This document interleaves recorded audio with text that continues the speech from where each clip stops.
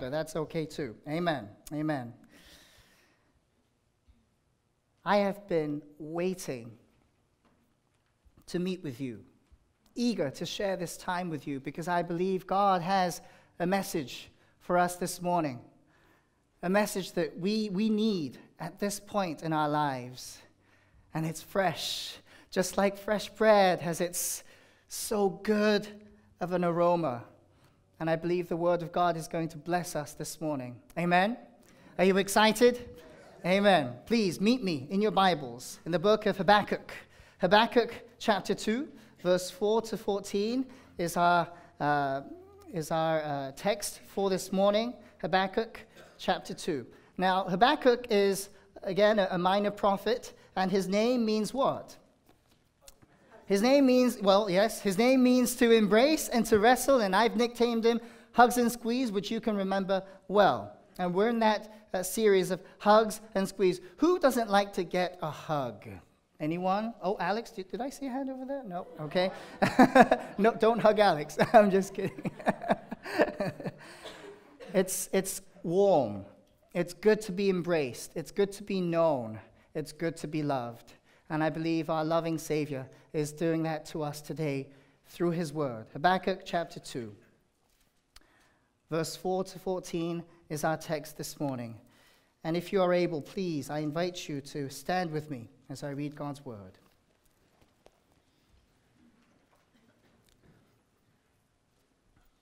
See, he is puffed up, his desires are not upright, but the righteous will live by his faith. Indeed, wine betrays him. He is arrogant and never at rest, because he is as greedy as the grave, and like death is never satisfied. He gathers himself all the nations and takes captive all the peoples. Will not all of them taunt him with ridicule and scorn, saying, Woe to him who piles up stolen goods and makes himself wealthy by extortion. How long must this go on? Will not your debtors suddenly arise?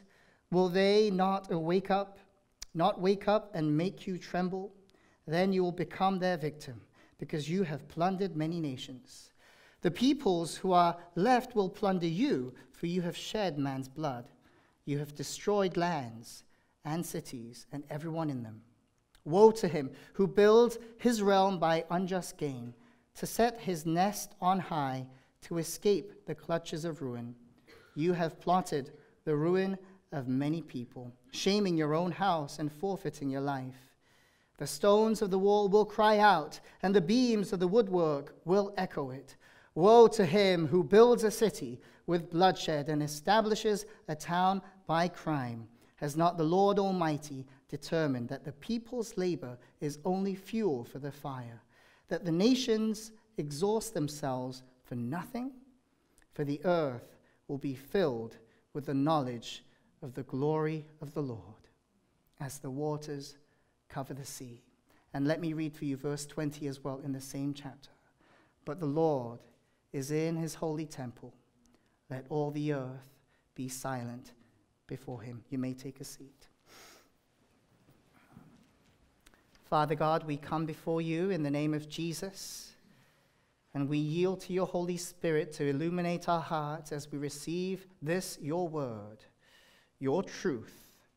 May your word and may your spirit unite for it to become the rhema, the living word of God among us, to transform us, to teach us, and to guide us, so that we may become more like Jesus, our loving Savior.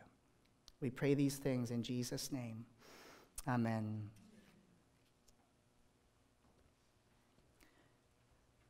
Keith Braden, a granddad, 61 years of age. He's a war veteran. He works at the local grocery store. His hair is recently grown back, and he's recently gained back the weight that he had because he had some chemotherapy. Last Sunday, he went to church with his wife, with his 2 sons, and a grandchild, and his life was taken as he was singing hymns to our Lord at a small Baptist church in Texas. 26 people lost their lives in a very similar setting like this. So we cannot help but ask the question, why? Keith Braden, who's a war survivor, a cancer survivor, who had so much life in front of him, yet evil struck. His wife Debbie is critically wounded. His granddaughter, 6 years of age, is also critically wounded. His 2 sons were killed. In these times of agony, in these times of despair, sadness, losing our loved ones, we need to be reminded of the verse that we just read in your hearing from Habakkuk 2, verse 20.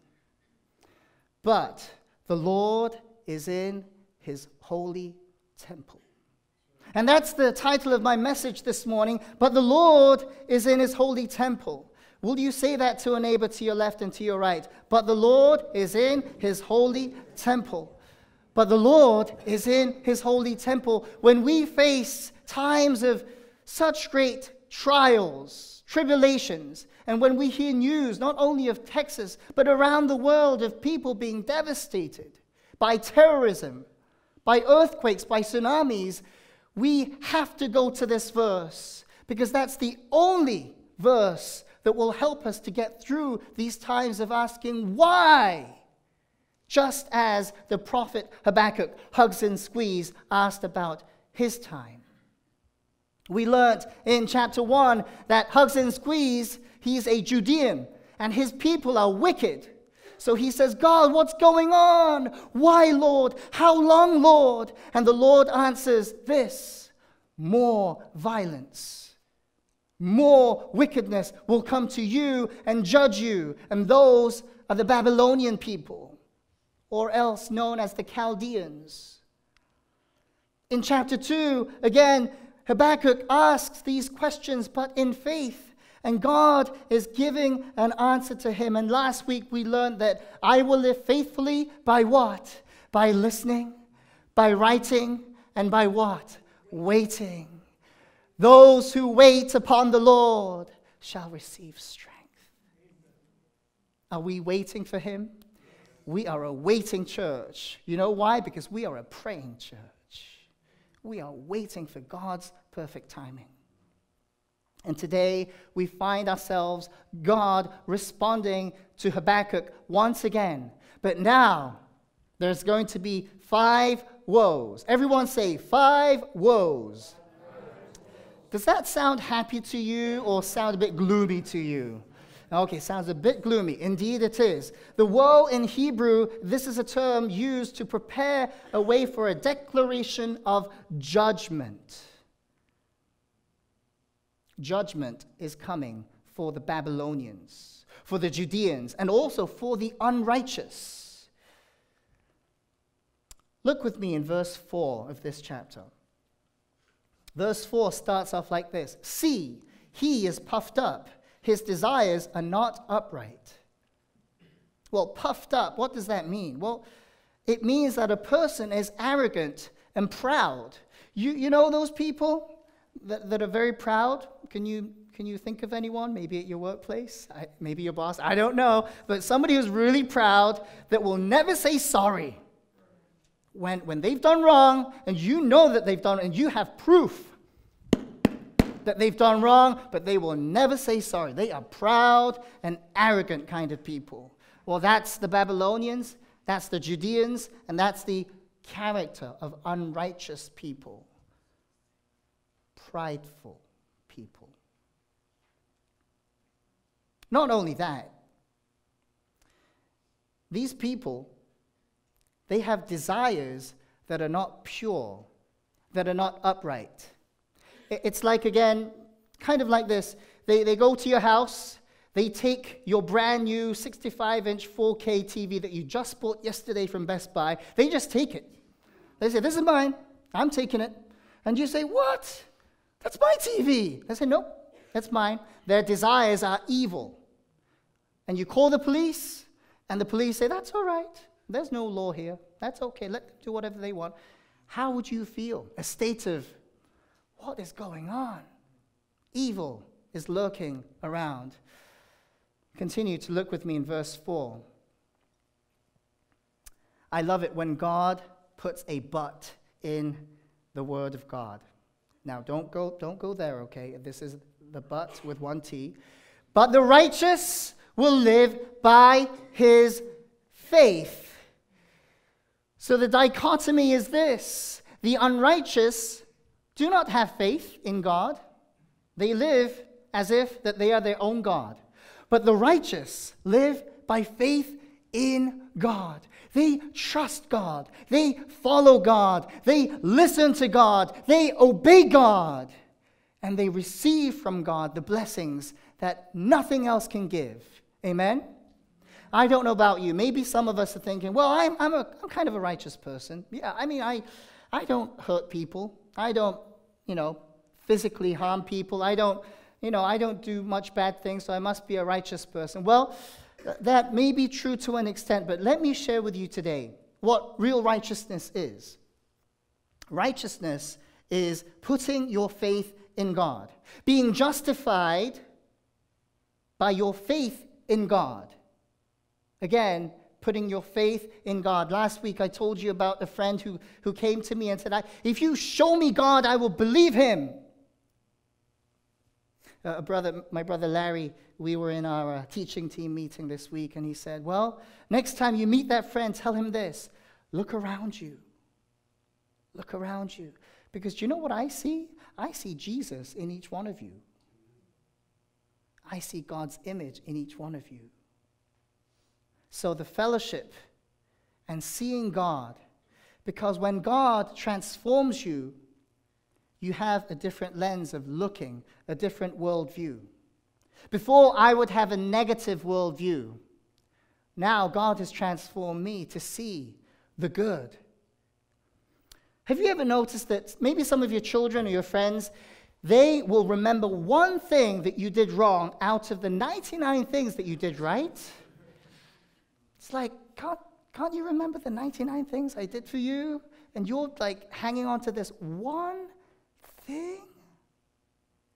Again, the righteous will live by faith. God begins to transform us, and that's the process of sanctification. We are a holiness people, by the way. We have to remember that. We are a holiness people. Holiness unto the Lord is our watchword and song. Holiness unto the Lord as we're marching along.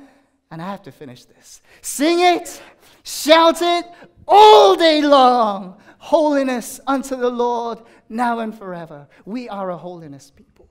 And we live by faith and not by sight. Maybe your life, maybe the circumstances seem so bleak right now. But God is in the midst. He is there. He is there. And He is speaking to us this morning. Let's continue. Verse 5. We have a lot of ground to cover. Verse 5 is talking about the character of the unrighteous. Let me read for you. Indeed, wine betrays him. In these days, if you drink wine, that means you have won a battle. You are the victor. So you are drinking wine again. Wine will betray anyone. Not any man is strong enough to withstand against wine. Do you know how I know that? I come from a line of alcoholics, but by God's grace, we are free today. Hallelujah. Imagine me. If God didn't save me, I would have been in that bottle. I would have made decisions that would have harmed me, harmed my relationships. If I continued to make those decisions, I would have never been able to meet one of you, each one of you, and be with you today, and I'm so glad. And I've been saying this all week. I am all in. I am all in. God's calling is sure. His promises are true, and God is doing a new thing. Wine betrays him. He is arrogant and never at rest. Verse 5.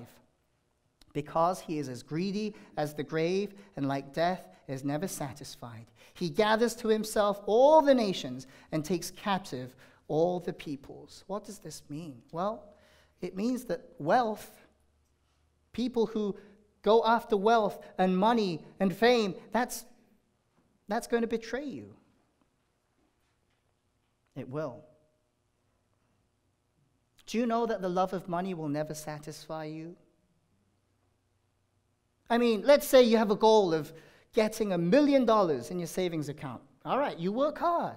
You don't go to Starbucks, you brew your coffee at home, you don't eat out, you eat home, you don't, get the brand new car, you get the old car, and you save, and you reach that $1 million mark. You've reached it. Yes, I'm there. I've made it. What's next? Well, you want another $1 million, don't you? You're never satisfied. The testimonies of people who've won the lottery, they've struck gold, won millions of dollars. I don't know if one of them are really happy. I don't know. For me, if I can't manage $100 well, it will be a curse to me if God gave me $1 million. Correct? So begin to manage your $1 well. Tithe to God. Give to him. Don't steal from him. Because money doesn't command you. You command money by God's grace. You tell it where to go. God has been teaching me that money can be such an attractive thing, It kind of gets you close, and it's really difficult to detach. But God's law, when he says, don't love money, it's true. Just obey it. Don't love it. Command it. Ask the Lord where you should spend your money. Amen? Suddenly the congregation goes silent. Let all the earth be silent before him. Amen? Okay. From verse 6, we begin to see 5 woes, and I talked to you about them. If you have your Bibles and if you have a pen, I'd like you to circle these 5 woes, okay? And if you don't have a Bible with you, that's okay. Circle the one to your next door neighbor, okay? Verse 6 has a woe in it, so circle that. That is woe 1. Verse 9 is woe 2. Circle that. Verse 12 is woe 3. Verse 15, woe 5. And verse 19, woe 5. So woe 4 and woe 5. So 6, 9, 12, 15, and 19 have 5 woes. And this is talking about God's judgment. Finally, the bad people are getting the judgment that they deserve. This is good. I always used to watch movies that have these plots of the good guys win and the bad guys, they have to lose. Nowadays they twist it. It's like the bad guy kind of resurrects. It's like, really? I love it when the good guy wins and the bad guy loses. And these 5 woes are talking about God's judgment on the evil people. Today we're going to tackle 3 of them. Woe 1, woe 2, woe 3. All right, verse 6. Verse 6 to verse 8 is talking about the first woe. Let me read for you. Woe to him who piles up stolen goods and makes himself wealthy by extortion. How long must this go on? Will not your debtors suddenly arise? Will they not wake up and make you tremble? Then you will become their victim. You will be the one who will be stolen from you when you have that 65-inch 4K TV. You're the one who's going to get that stolen from you because you have plundered many nations. The peoples who are left will plunder you. For you have shed man's blood.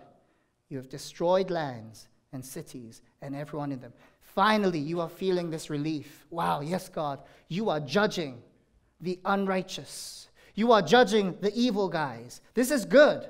This is talking about the greed and violence of the unrighteous people. Greed. More. I want more. I want more food. You go to a buffet, all-you-can-eat buffet, and you just eat more. And then you know you're full, but because you pay $10, you eat more. And you eat more, and then you come out feeling like, I'm never going there again, but I got my $10 worth. And then you have indigestion, and it costs you more to buy that medicine to get that food down. But nonetheless, greed is like that. It's like you think you can handle it. More of this, more of that.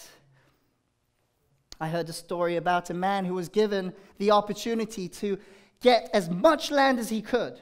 The only deal was you have to come back to your original place by the end of the day.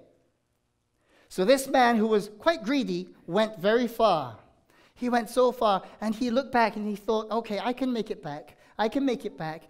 And he said, well, if I run back, I'll be able to make it. So he went further and further and further. Do you know what happened? He didn't make it back before the day was over. So what? Zero. Zilch. Jesus says, what good is it if you gain all the world and forfeit your soul? My goodness, we live in this age that constantly gives you information about you need this. Oh, you need this. You need this brand new shiny toy. Oh, if you don't have this, you're going to lose out. People are going to look down on you. You need this. All the messages from media is trying to get you to go a bit more further, so that you wouldn't get back. A bit more further. Do you see it? You must see it, because this is deceit. These are the lies from the pit of hell. Listen, there is life at the source. There is life under the cross of Jesus Christ. There is life in Jesus. Would you not rather have eternal life than all the shiny toys? Lord, help us. Lord, help us. Let's go to verse 9. Woe to him who builds his realm by unjust gain, to set his nest on high, to escape the clutches of ruin. The second woe, if you're taking notes, is talking about false security. You are putting your trust in something that will crumble. Back in the day, kings and rich people would put their mansions near high places, and they would build walls around it and trenches around it. And they would think, I am safe here. Until many a times, the traitor was already inside. Do you have a traitor inside talking to you every day, saying, you need this? Remember that person that you were before? That's the real you. Nagging at you. Again, these voices that keep dragging you down. Remember this. God's voice will never pull you down. God's voice will always uplift you. God's voice will convict you of your sin to repentance, but the devil will always pull you down to his level, the pit of hell. So don't listen to the lies, but listen to the word of God, brothers and sisters. And that's why I encourage you to open this book and read it. And let the Lord speak to you through it. False security. Now in verse 11, let me read for you. The stones of the wall will cry out, and the beams of the woodwork will echo it. See, because of this false security and because of this intentional evil, these walls, these stones are beginning to cry out, injustice, injustice, injustice. I found a quote that Jesus used from this verse, and it's in Luke chapter 19. If you want to turn with me there, Luke chapter 19. And in your Bibles that we've given you, it's on page 1040. Luke 19, verse 37 to 40. Jesus actually quotes this verse. So this is interesting. Luke chapter 19, 37 to 40. If you have found it, please say hugs and squeeze. Nope, John hasn't said it yet, so I'm going to wait for John. It's all right, John. 1040, yep. Luke 19, 37 to 40. Here we go. When he came near the place where the road goes down to the Mount of Olives, the whole crowd of disciples began joyfully to praise God in loud voices for all the miracles they had seen. Blessed is the King who comes in the name of the Lord. Peace in heaven and glory in the highest. Some of the Pharisees and the crowd said to Jesus, "Teacher, rebuke your disciples." This is it, verse 40. "I tell you," he replied, "if they keep quiet, the stones will cry out."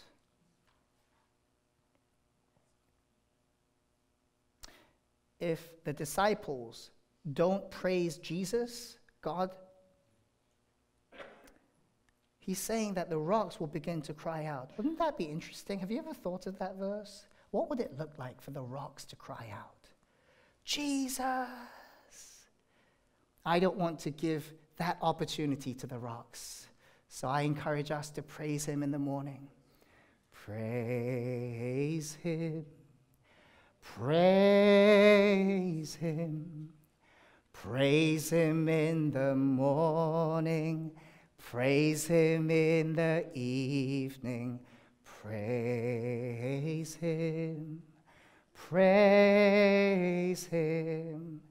Praise him when the sun goes down.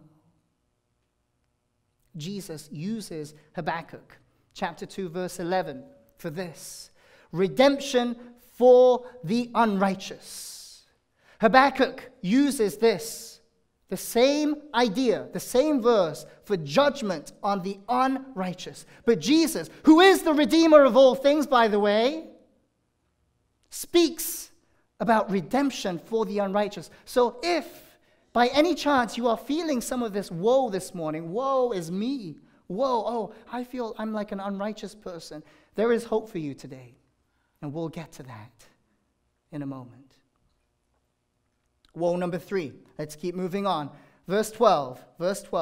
Woe to him who builds a city with bloodshed and establishes a town by crime. Has not the Lord Almighty determined that the people's labor is only fuel for the fire, that the nations exhaust themselves for nothing? Woe 3 is making light of human life. People killing people without even thinking about it. Just like what happened last week around this time in Texas at a small Baptist church where 26 people were killed in cold blood by a person. We don't know why.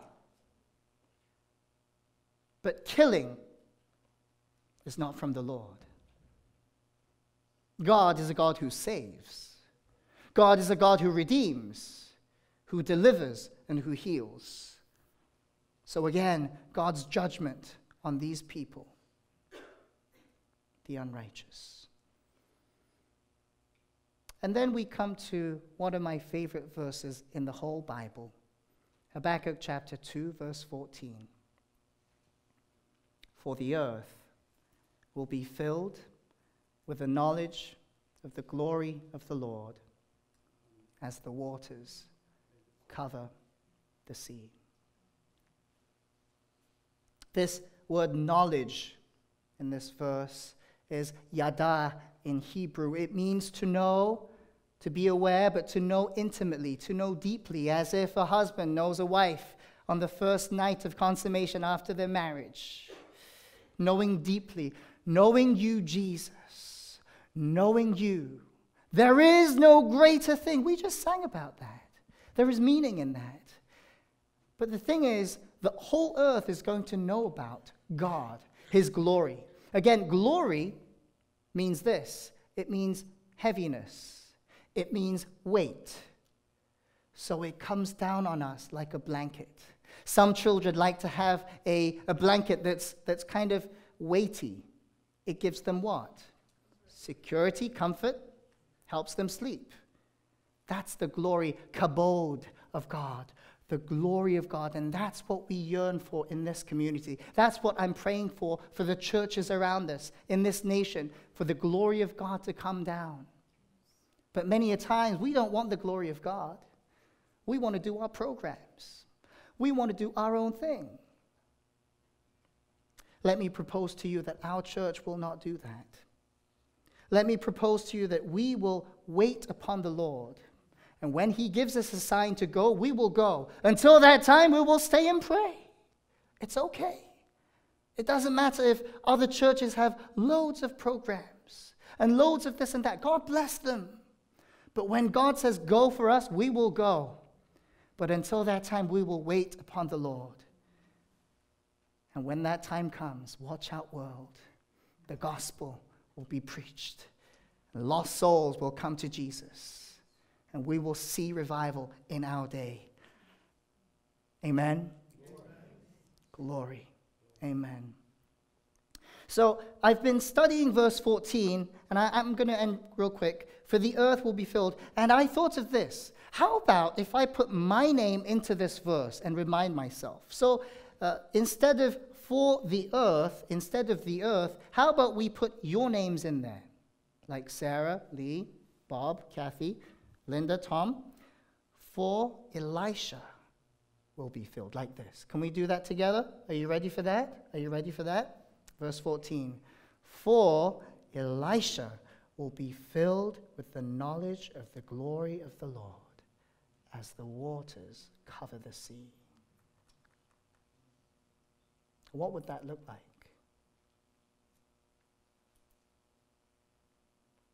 Many a times, water is linked to the Holy Spirit. The Spirit of God hovered over the waters in Genesis. When the Holy Spirit covers you, you'll be able to forgive those who you have been harmed by. You'll be able to let go of the bitterness. You'll be able to let go of the pain from the past. You'll be able to entrust your children to them. That's what happens when the Holy Spirit covers us. But the Holy Spirit cannot work where there is sin. And that's why repentance is key in revival. Repentance, confession. So here we have come to the three woes and to God's glory.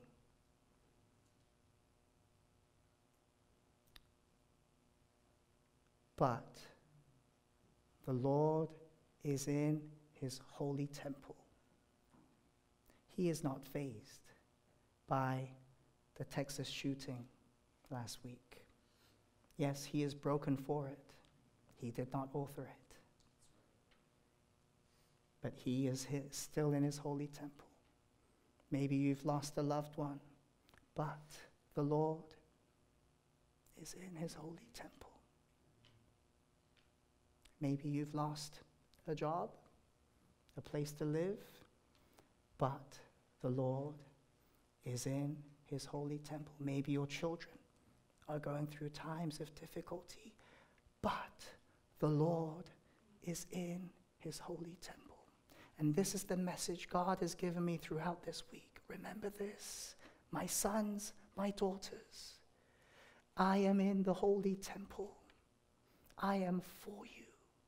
I know you, and I hear your prayers, and I hear your cries, and I see your tears, and I see your broken heart. But remember this, I am in the holy temple. I am your God. Will you let me be your God today? Will you let me help you through this pain, through this anger, through the frustration of life? Will you let me?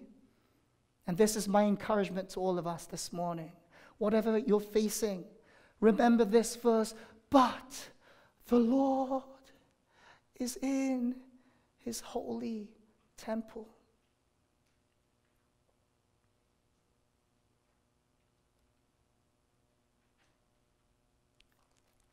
In the New Testament of 1 Corinthians chapter 3, verse 16 and 17, it talks about the temple of God. 1 Corinthians 3, 16 and 17. Let me read it for you for the sake of time. This is Paul speaking to the Corinthian church. Don't you know that you yourselves are God's temple, and that God's Spirit lives in you? Again, don't you know that you yourselves are God's temple? Remember, but God is in his holy temple. God resides in you. When you accepted him through faith in Jesus Christ, the Holy Spirit resides in you, indwells in you. Verse 17, if anyone destroys God's temple, God will destroy him. For God's temple is sacred. And you are that temple. Hallelujah. This is the word of the Lord this morning. God lives in us. And maybe some of you are feeling far away from the Lord. Today is your day. Maybe some of you have never even thought about trusting in God because I am my own God. I will do things my way. Let me encourage you. I used to be that person.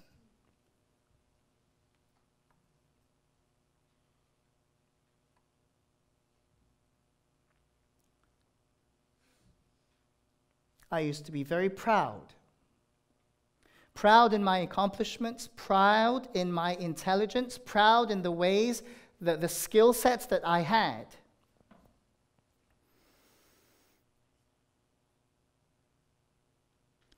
But God began a work in me, and he's still working in me, and I've come to realize this.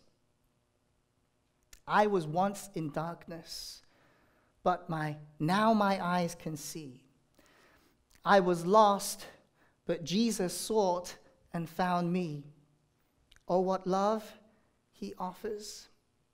Oh, what peace he gives. I will sing forevermore, he lives. I was once in darkness, now my eyes can see. I was lost, but Jesus sought and found me. Oh, what love he offers. Oh, what peace he gives. I will sing forevermore. He lives. Hallelujah, Jesus. Hallelujah, Lord. Hallelujah, Father. I am shielded by his word. I will live forever, and I will never die. I will rise up to meet him in the sky. But the Lord is in his holy temple. Let all the earth be silent before him. Let's pray. Jesus Christ, our Savior, Lord, and friend, thank you that, Jesus, you are able to turn around a woe of judgment for the unrighteous to the redemption of the unrighteous. By the giving of your life on the cross for our sins, by the blood that you shed for us, every drop of life was given so that we may have life, so that we may be forgiven, so that we may live a life that was not earned, but given by grace through faith in you, God. And I pray, Lord, that we will remember every day of our lives as news hits us, devastation hits us, sadness hits us. We will quote the word of God. But the Lord is in his holy temple. And we are the temple of the living God. Help us to live in sight and in light of this truth, O God. Help us to apply this word well, to live it out. Help us, Lord, to follow you all the days of our lives. And help us to hold on to things lightly, for this world is fleeting. But your eternal kingdom is near and has come. So we honor you at this time. We love you. And it's in Jesus' name we pray. Amen.